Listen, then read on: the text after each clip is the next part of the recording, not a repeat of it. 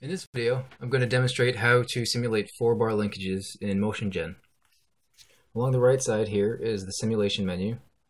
From top to bottom, these buttons will allow you to add an RR dyad, a PR dyad, or an RP dyad. So let's start by adding RR dyads. Just touch the screen where you'd like the ground link to be placed, then drag the dyad to set the preferred length and angle.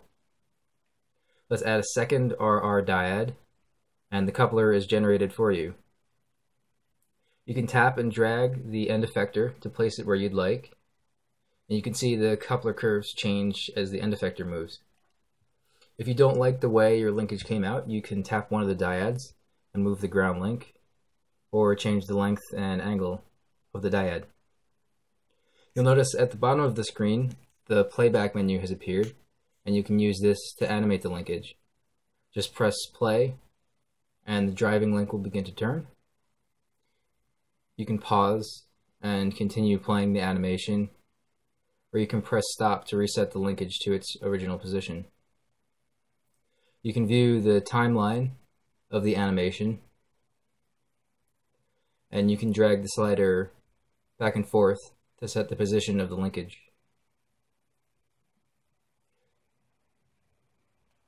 You can also capture the current pose of the coupler along its path, but I'll talk more about this in another video.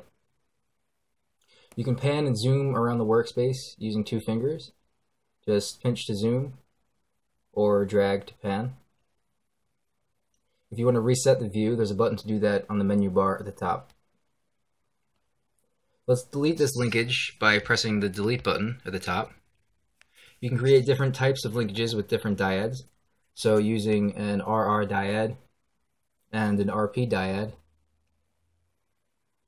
you can create an RRPR linkage.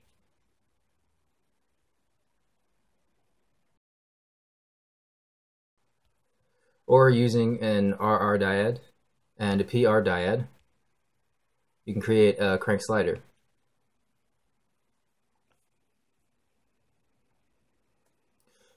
I'm going to create another 4R linkage here, and you'll notice that once the linkage is generated, 2 more buttons appear at the bottom of the simulation menu. This first button allows you to switch the driving link,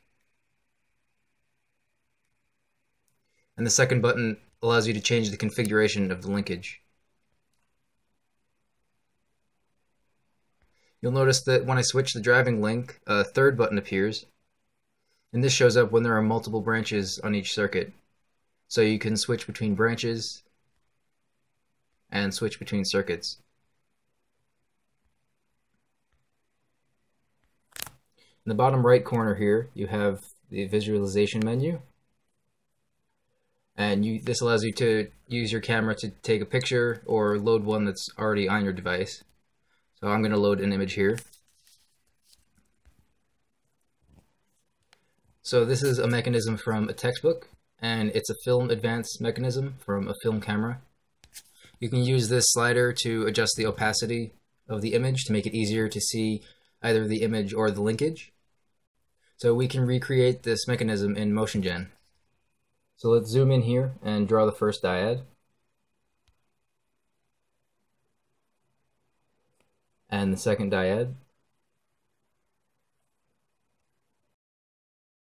And let's move the end effector out to the hook here.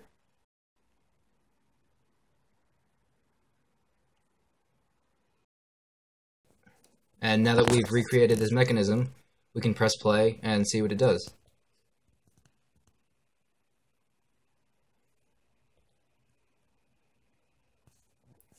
You can clear the image by pressing the X in the visualization menu. Finally, there's an option in the settings menu in the top right corner. And this setting here shows you the coupler positions at various points along the curve. And those are some of the ways you can simulate 4-bar linkages in MotionGen.